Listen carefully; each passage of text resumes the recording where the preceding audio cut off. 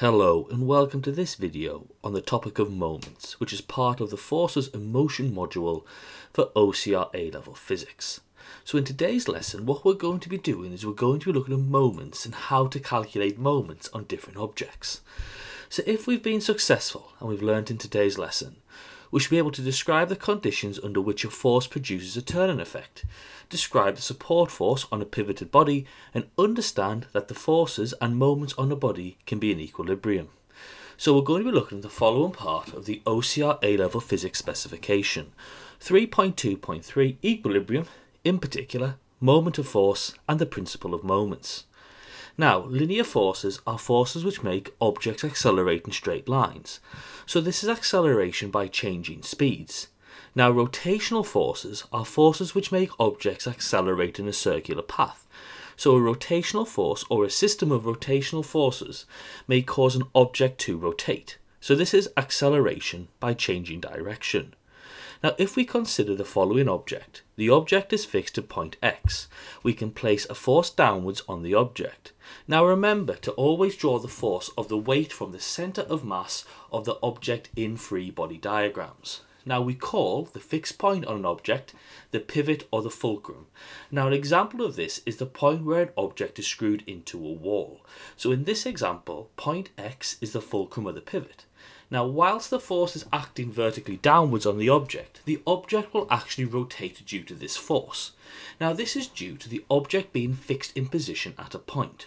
So this causes the force to have a rotational effect on the object. So the resultant force is causing the object to accelerate by changing direction. So whilst the force is acting vertically downwards on the object will actually rotate due to this force. Now, the effect of a force causing rotation, or the turning effect, is known as the moment of the force. Now, the moment of a force depends on two quantities: the magnitude of the force, now the bigger the force, the greater its moment, and the perpendicular distance of the force from the pivot. The further the force acts at the pivot, the greater its moment. Now, we can calculate the moment of a force with the following equation. Moment is equal to force times by perpendicular distance from the pivot. Now, the perpendicular distance is the distance of a parallel line between the force and the pivot. Or a better way to say it would be the distance of a parallel line between the line of action of a force and the pivot. Now, it's always important that when you're calculating the moment of acting on an object to always use the perpendicular distance. Now, the units of moments are Newton meters because the units of force are newtons, and the units of perpendicular distance are meters. So the unit of moment are a combination of the units of force and distance, since the two values are multiplied. Now, moments are vectors as they make objects rotate. So when calculating moments, you must state the direction they cause rotation in. So the effect of a force causing an object to rotate is called a moment. The point at which an object rotates is called the pivot or the fulcrum. And we can calculate a moment with the following equation. Moment is equal to force times by perpendicular distance from the pivot. Now, the force in this equation must be the vertical force acting on the object. If the force is acting at an angle, then the vertical component of the force must be found.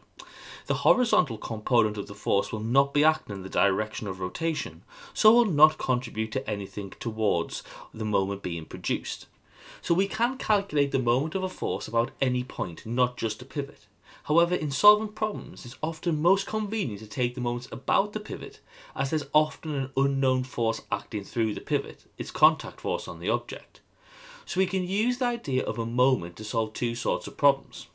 Firstly, we can check whether an object will remain balanced or start to rotate, or we can calculate an unknown force or distance if we know that an object is balanced. Now, to work out this information, it's important to clearly label free body diagrams of the situation.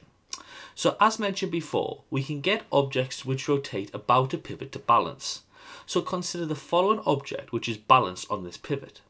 Now, what happens is multiple forces and moments will act on the body. Now, the physics behind getting an object to balance is called the principle of moments. So we know that these forces on the object will produce moments on either side of the pivot in this diagram. That's because the object is fixed at the pivot, and the forces will cause a rotational motion. Now, when an object balances, the moments on either side of the pivot must equal each other, because that means the moments will cancel each other out. The rotation they produce are in opposite directions, so they will cancel through, which is why it's crucial to remember that moments are vectors. So mathematically, you would say one moment is a positive value and one moment is a negative value. This means overall there is no resultant moment. So when an object is balanced, we say it is in equilibrium. Now, for an object to be truly in equilibrium, there must be no resultant moment or no resultant force. So this means that the moments on either side of the pivot sum to zero. And it also means the forces up and down on the object will also sum to zero. So for an object to be balanced, the moments and forces on either side are equal. So we can say the left-hand rotational effect equals the right-hand rotational effect, or the anti-clockwise moment equals the clockwise moment. Now we know that the moment is force times by distance, so in this example we can say force 1 times by distance 1 is equal to force 2 times by distance 2. So, to clarify, for an object to be in equilibrium, there must be no resultant moment or force on the object. So the sum of the moments clockwise about a pivot will equal the sum of the moments anti-clockwise about a pivot. So the force clockwise times by the distance clockwise is equal to the force anti-clockwise times by the distance anti-clockwise. So here we can see the principle of moments, that in this case the anti-clockwise moment equals the clockwise moment, or force 1 times by distance 1 equals force 2 times by distance 2 plus force 3 times by distance 3. This indicates to us that if there is more than one force acting on one side of the pivot, you work out the moment individually and then add them together to get the total moment on that side of the pivot. So here is an example of a moment calculation. Find the force causing the anti-clockwise moment in this situation. So we can say force 1 times by distance 1 equals force 2 times by distance 2. So it's force 1 times by 6 equals 10 times by 4. So force 1 is equal to 40 over 6, which is 6.7 newtons. So you write out your equation, you place your values into the equation, you work through the values and rearrange where needed, and give your answer to the same significant figures as the question with the correct unit. Here's another example of a moment calculation. Find the distance between the pivot and the force causing the anti-clockwise moment. So in this situation, we can say force 1 times by distance 1 equals force 2 times by distance 2. And then at that point, we can then say that distance 1 times by 15 equals 10 times by 3. So distance 1 equals 30 over 15. So distance 1 equals 2 meters.